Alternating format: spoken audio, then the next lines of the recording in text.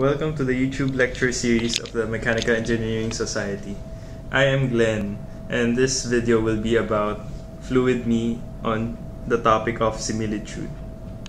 Similitude consists of various topics under it, one of which is the geometric similitude.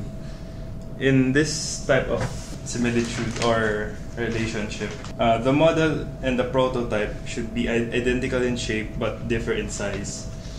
LR, or the scale ratio, is the ratio of the linear dimensions of the prototype with respect to the model. And lambda, or the model ratio, is just inverse of the scale ratio. So lambda will just be equal to LM over LP. Second is kinematic similarity. Kinematic similarity should have geometric similarity, and also all the ratio of the velocity at all points in the flow must be the same. So in order to use this equation, those two should be satisfied. So one of the equations for kinematic similarity is that the velocity ratio, VR, would be equal to the velocity of the prototype over the velocity of the model. Next up is the 5 important numbers. First up is Reynolds number. Reynolds number is the most common dimensionless parameter used in fluid mechanics. So in Reynolds number, if the problem states that the viscous forces are predominant, you should use this number, and Reynolds number is just the ratio of the inertial force over the viscous forces, which is equal to the final equation, which is rho VL over the absolute viscosity. Next is the Freud's number, and in this number, the predominant force is the gravitational force. So if the problem states that the gravitational forces are predominant, you should use this number in solving for the parameters here. So Freud's number is equal to the velocity over the square root of GL, or gravity times the length. Next is Weber's number, and in Weber's number, this dimensionless parameter is associated with surface tension effects, FT, or the tension force. So Weber's number is equal to this equation.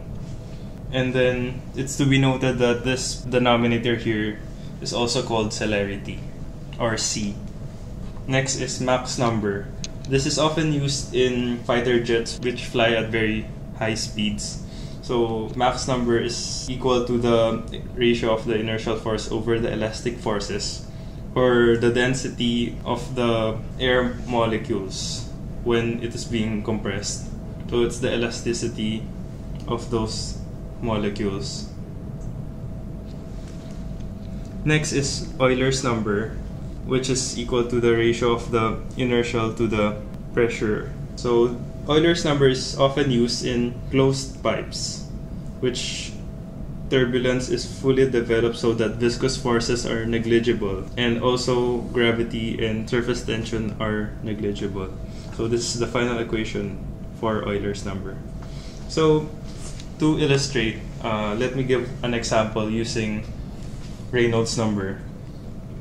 So in this problem, you are given that the specific weight of the prototype and the absolute viscosity of the prototype and the velocity of the prototype are these values. Also, the model will be submerged in water, and the temperature of water is 15 degrees Celsius. And then the scale ratio is equal to 8:1. So later we will discuss what this means. So the problem requires us to solve for the velocity of the model. So the equation of that, given that the problem states that there is no wave action, therefore we use Reynolds number. We can say that the Reynolds number of the model can be equal to the Reynolds number of the prototype. So this is the equation for the Reynolds number, and it is noted that this variable, which is called nu, or the kinematic viscosity, is just equal to the absolute viscosity over the density. So this is just another form to express Reynolds number. So given this equation, to get the velocity of the model, we first solve nu of m and the nu of p.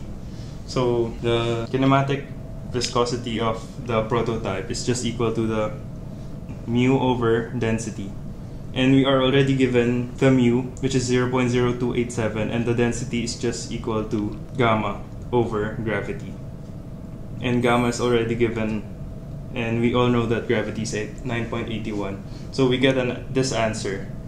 Next is solving for the nu of the model, which is equal to also the mu over the density. In this problem, the mu and the density of the prototype, given that the temperature is 15 degrees Celsius, is already given. So we just plug in the two values and we would get this answer. Going back to equation 1, we can rearrange the equation so that we could isolate the velocity of the model. So it is equal to the velocity of the prototype, which is 15 meters per second, which is given, times the LP over LM. So we know that the scale ratio is LM over LP, which is 8:1. That's why this ratio is 1 over 8.